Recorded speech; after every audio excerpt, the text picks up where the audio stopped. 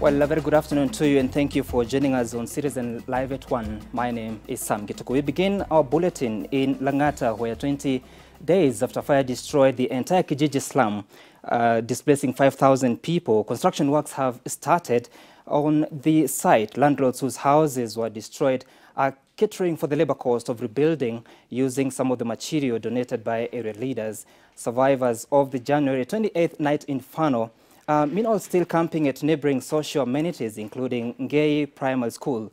Let's now cross over to the reconstruction site, where we will be speaking to the National Disaster Management Unit Deputy Director Pius Masai on the process. And Pius, perhaps if you can hear me, you may begin by telling us how many people are still residing at Ngei Primary School and how is the humanitarian situation so far?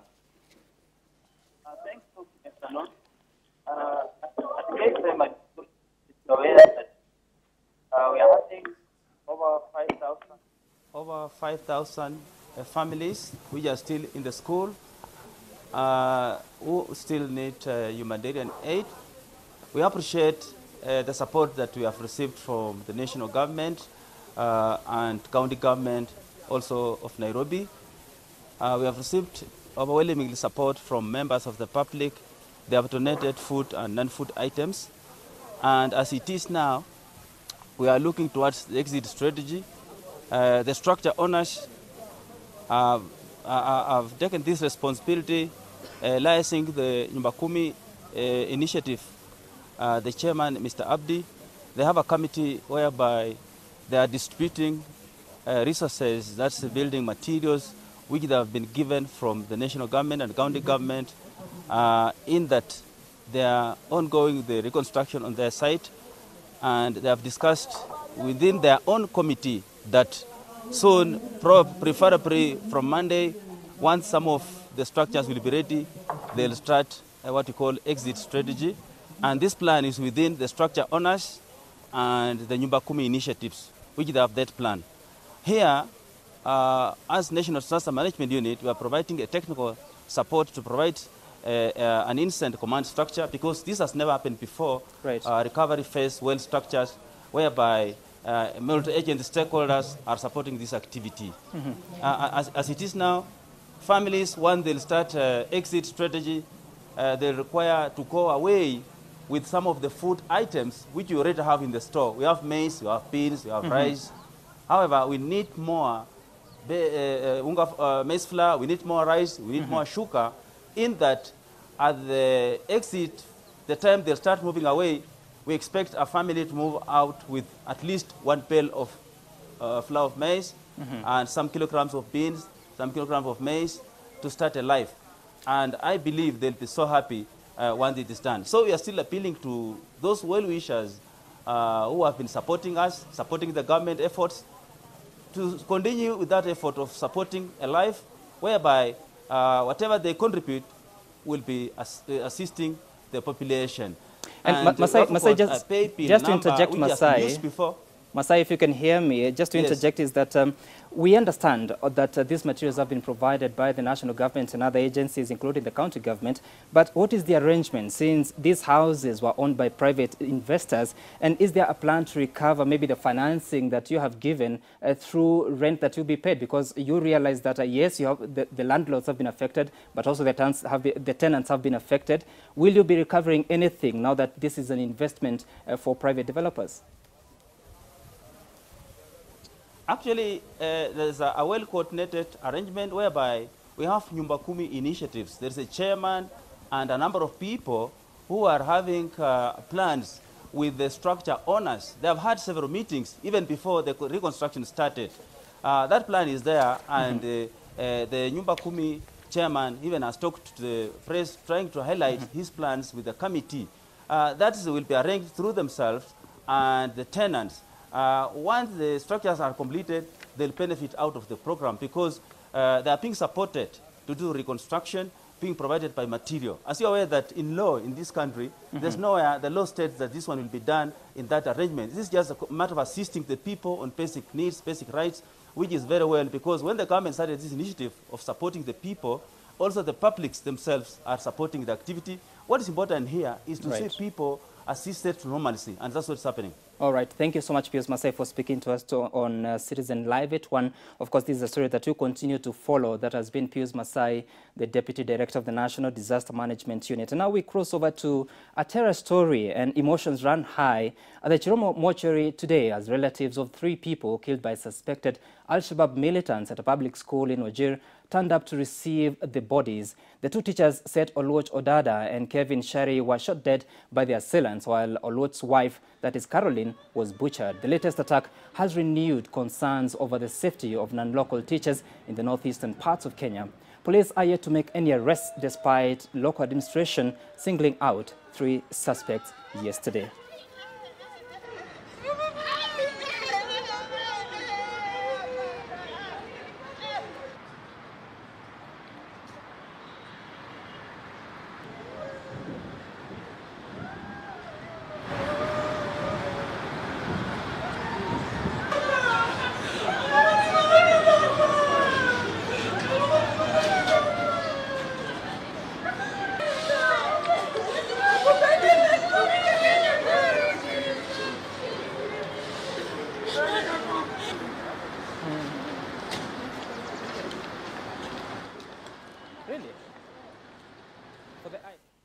And now to parliamentary matters. Parliament has defended its independence amid claims of encroachment by the executive.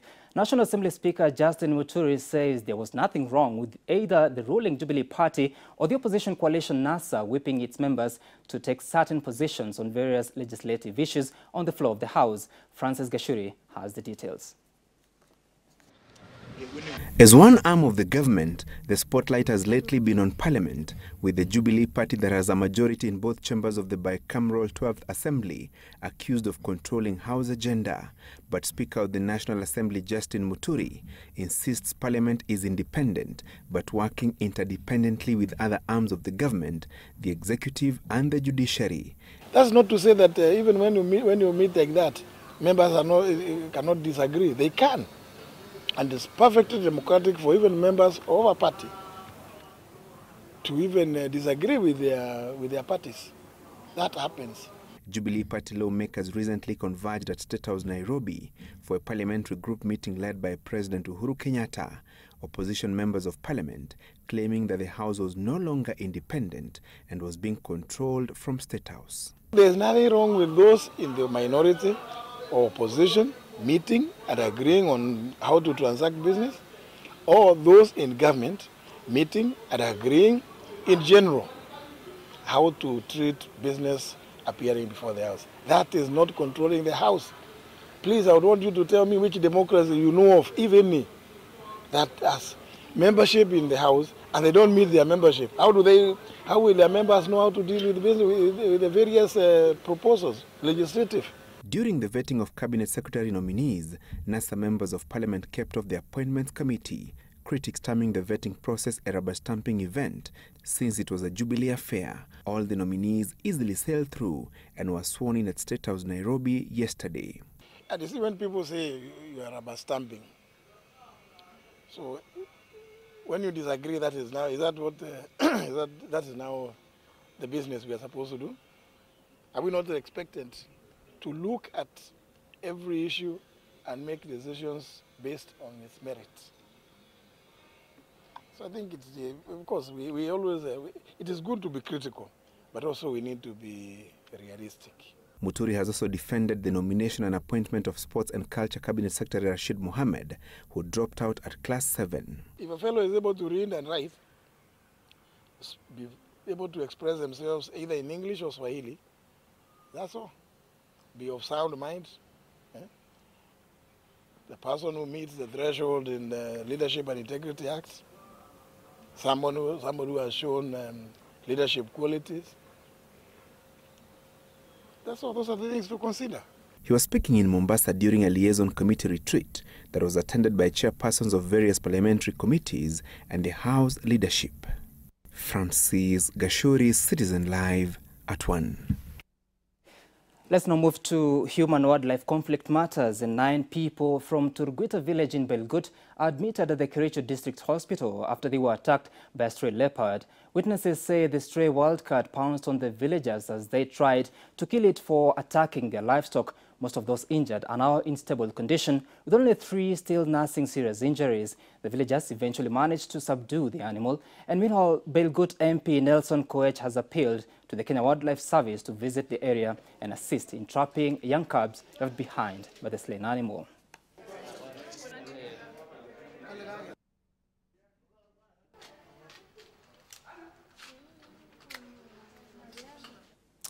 And a private developer has surrendered the title deed to a 2-acre piece of land belonging to a public school in Molo. While handing over the document to the National Lands Commission, the businessman called on other individuals holding on to government land to follow suit. Speaking at the same event in Mau Summit area of Molo, NLC Chairman Mohamed Swazuri gave a 90-day ultimatum to individuals occupying public land illegally to surrender the same or face the law. Swazuri further says the Commission is processing title deeds for all government schools to keep land grabbers at bay. He promised amnesty to those who surrender the title deeds within the 90-day period.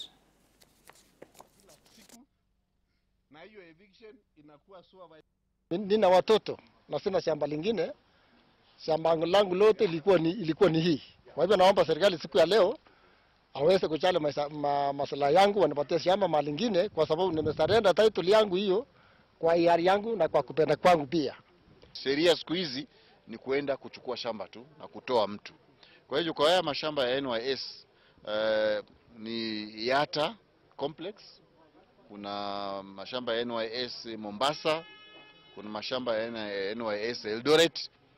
Kuna watu wengi walichukua mashamba hayo kwa njia ambazo hazifai. Hata hayo mashamba hayo tutayarudisha.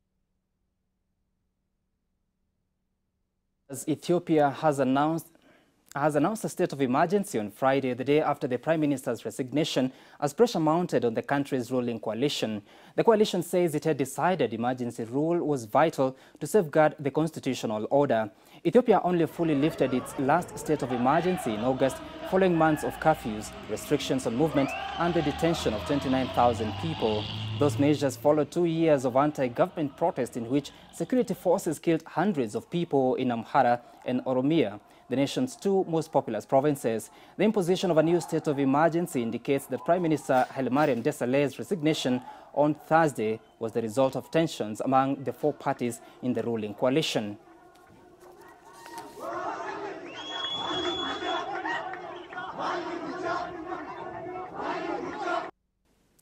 And that's how we end Citizen Live at 1. Thank you for joining us. Let's do this again tomorrow at 1 o'clock. Have a good afternoon and enjoy the rest of your viewing. My name is Sam Gituku.